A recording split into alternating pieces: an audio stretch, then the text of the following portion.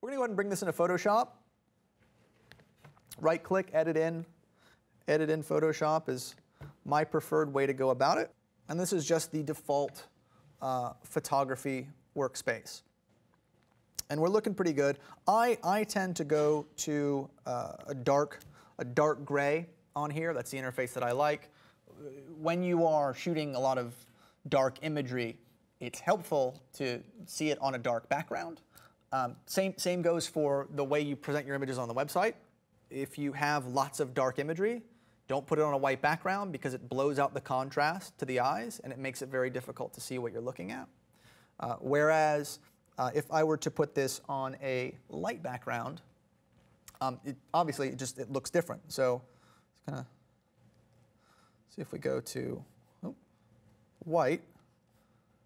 This looks very different to the eye than this, right?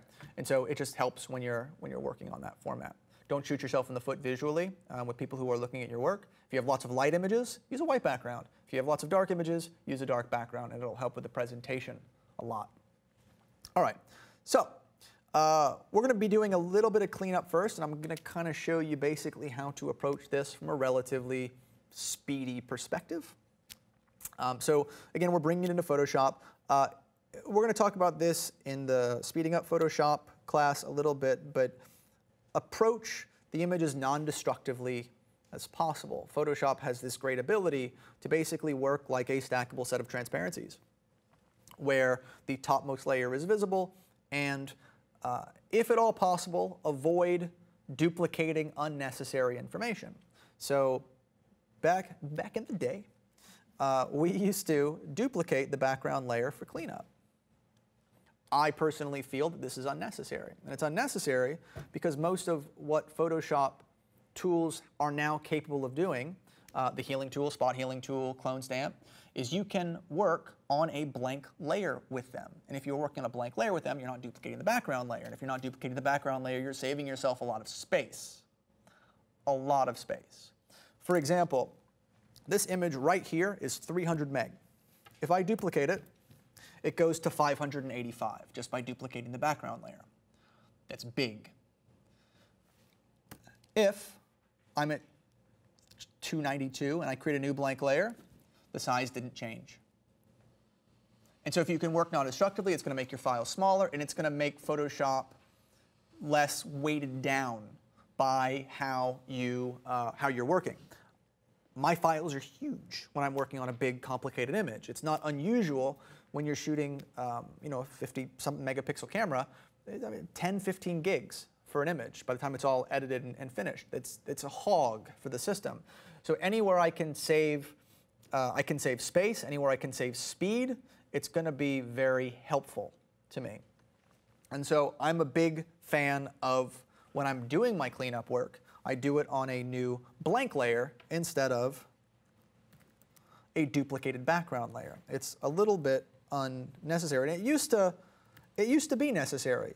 The healing tool, clone stamp, you used to have to do them on a layer. You don't anymore, and so just create a new background layer. Now the only thing that's really slightly different is the patch tool, which you can use non-destructively, but it's not the same. It's not great. But I'm not a big user of the patch tool anyway, personally.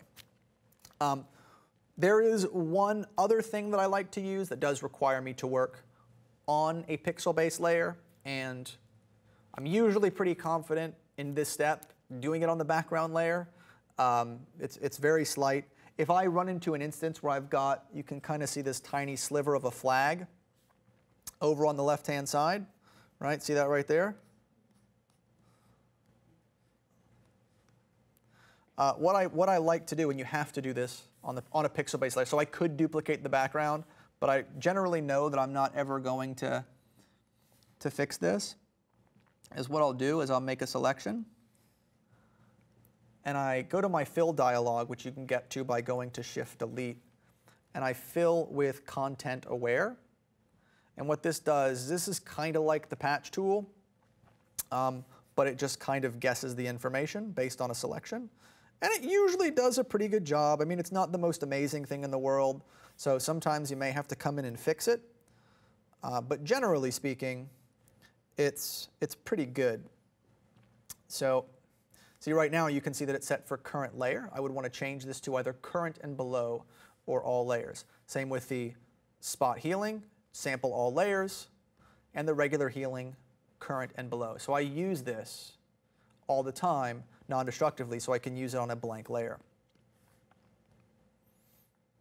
Okay, so what I'll do here on this blank layer is I'll just do my little sample point and I just kind of eat it into it, and that will fix any weird issues that I have. You may also find that you can just take a little selection on an instance like this because there's not really a huge amount of stuff happening over there.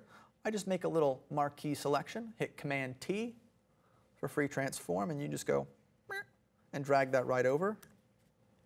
And that will also help you hide any weird issues. So if you look at the absolute before, it was kind of here. And so I just kind of transformed it over and stretched the side without touching the face. And you can just stretch the sides a little bit and fix little background elements pretty easily. I actually don't mind the little fill in over there, so I'm going to leave it. Now on this step, I'm going to also come back in and I'm going to get anything that I want to clean up. So like I've got like some little stray hairs I'm going to come through and fix. And what I'm using right here is the spot healing tool because generally speaking, it's fine. It's pretty good. It's good for speed.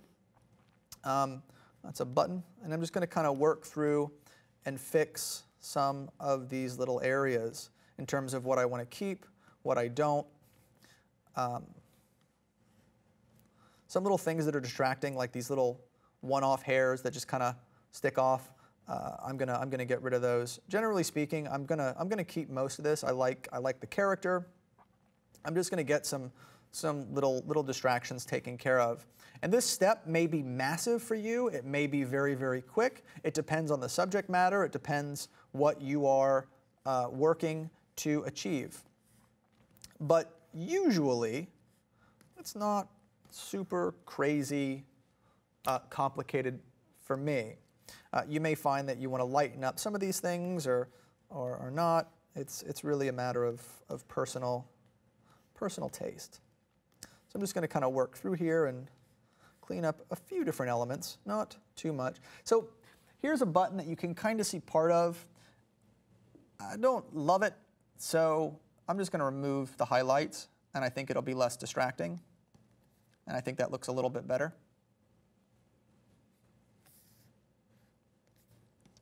Okay.